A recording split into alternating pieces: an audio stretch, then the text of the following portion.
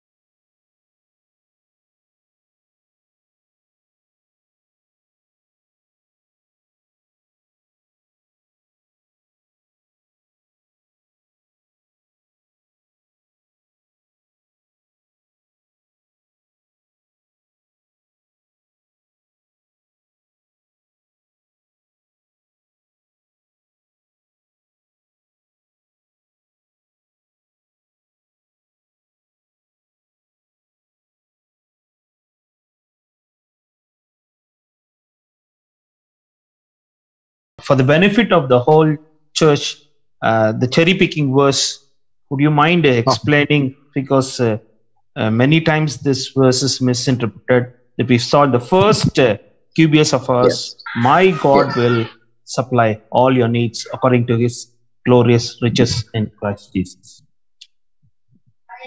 All right, right. That, and also I can do all things through Christ who strengthens me. Yes.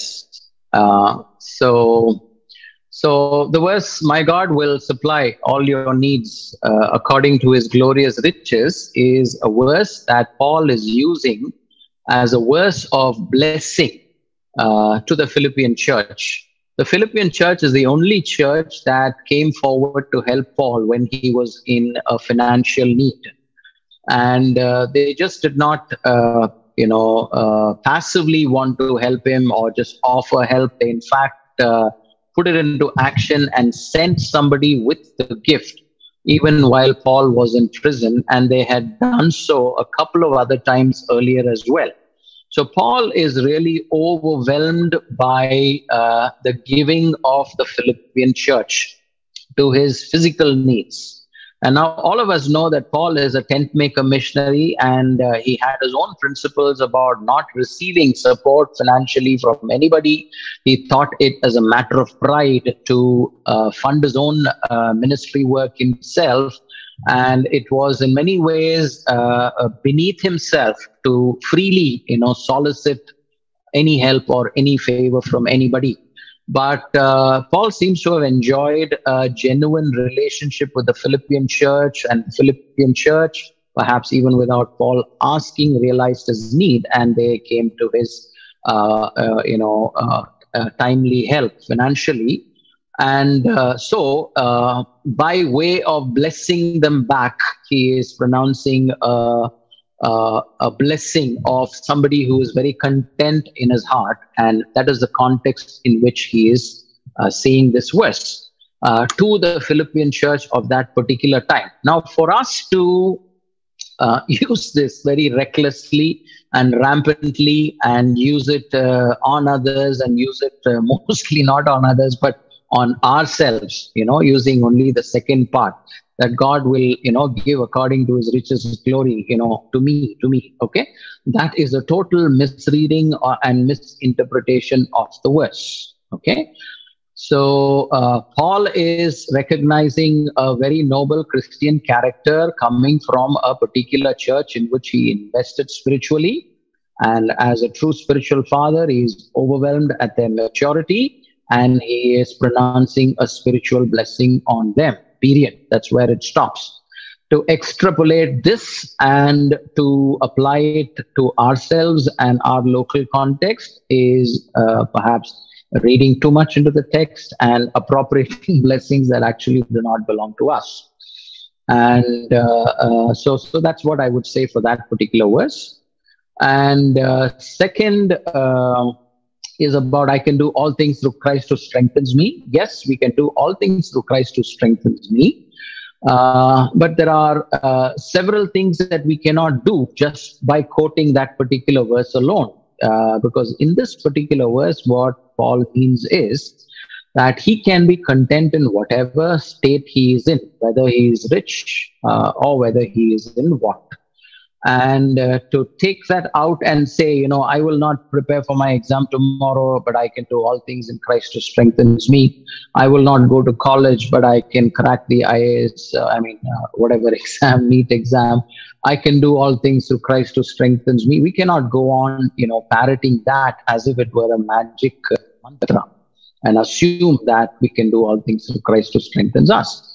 Now, if we are in a place where we are in a dire need for strength, okay, and we are looking to Jesus for strength, and we are going through the darkest valleys, perhaps like Aditya Patel was trying to mention, God will give us all the grace that we need to be able to see the light at the end of that tunnel. And we can do all things through Jesus, through Christ who strengthens us at that moment, for that task, for that challenge, for that role, in that tribulation, in that trouble, during that persecution. But these are not verses of blessings or promise or abundance or bounty or whatever that modern health, wealth, prosperity preachers use. That would be a misuse. Thank you. Thank you, brother.